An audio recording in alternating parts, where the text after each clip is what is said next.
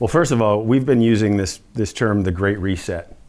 Yeah. And the Great Reset is essentially an acknowledgement that the valuations in 2021 were not only unsustainable, but when they corrected, so far it's wiped out 2 years of returns, and companies have reacted by trying to not raise capital.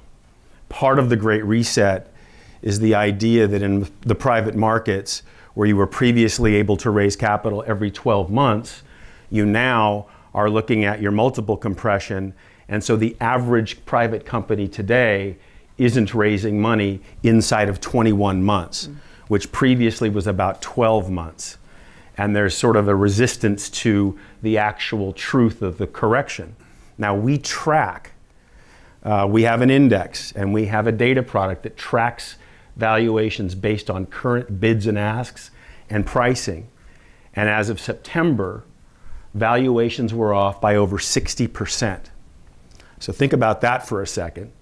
The private markets corrected, bigger and more meaningfully than the public markets by a lot.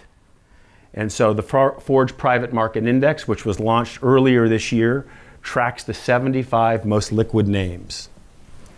And if you look back, even with that 60% decrease, if you look back 4 years, the performance of the index outperforms the Russell 2000 and the Renaissance IPO ETF. Now, more recently, in the last 90-day period, we've seen the first advancement of that index for a 3-month period, and we've beaten the S&P 500 and the NASDAQ. So there are some green shoots now starting to show up in the market.